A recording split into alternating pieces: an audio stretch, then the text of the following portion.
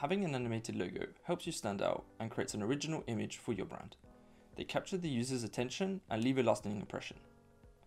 Lottie lends itself perfectly to this use case as they are lightweight and cross-platform. In this video, I'll be showing you how to get set up with an animated logo using Lottie and Lottie-interactive. When I was creating my logo for SVGenius, I started by creating the static version that I was going to use for my social media accounts. I then wanted to have it animated on my website, so I knew I wanted this to be the last frame of my animation. I just figured out how to get here and animate it to get to this point. So after thinking for a little while, this is what I came up with. Something simple that I knew would work well with Lottie, as I only modify positions and scales. Also, it's good for night and dark mode because it's only one color, so it's easy to apply a filter to it, as I showed in my last video. Once you have your animation ready, export it with either the body moving or Lottie files plugin. I'm going to be making a video very soon on the whole Lottie pipeline, explaining the different necessary steps. But for now, just use one of the plugins and grab your JSON file.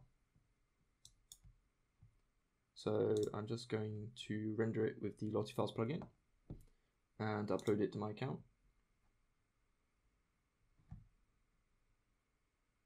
Once that's done, there we go. Just gonna head over to my Lottie files account and it's available here. So that's good. For integrating my animation onto the web, I'm going to be using my own open source library, Lottie-interactive. The link will be in the description. And to get started, all you have to do is copy this line of code into the header of your HTML file or at the bottom, as you would do any other JavaScript. I'm using a framework called Nuxt, so I used npm install for it, and I use it as a plugin. So heading into a bit of the code, I'm using Bootstrap for my front-end framework. So inside of the navbar brand class, I have my Lottie-interactive element, and you just need to set a path.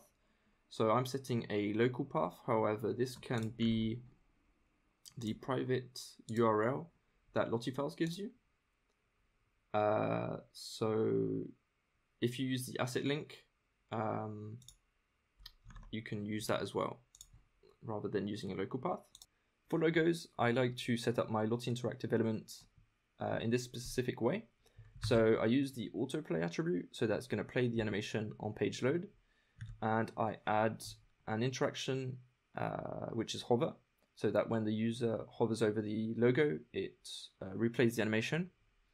You don't have to put that if you don't want to.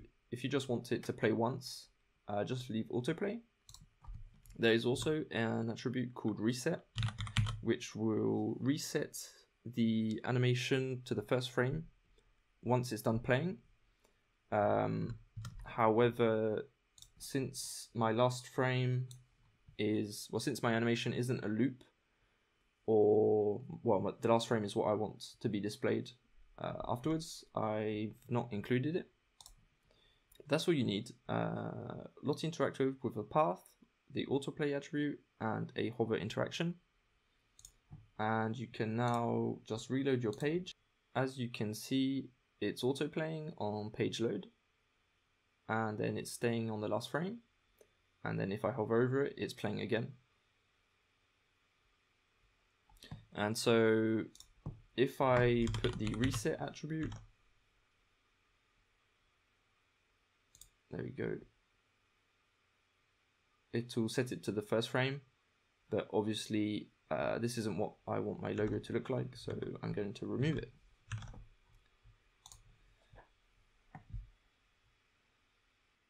And it's as simple as that. Once you have your logo animated as a Lottie, all it takes is a few lines of code to get integrated onto a website or a mobile app, and it'll help you stand out and leave a lasting impression on your users, pleasantly surprising them when they hover over your logo. If this video helps you out, please consider leaving a like and subscribing to the channel to keep up to date with everything happening in the wonderful world of Lottie animations.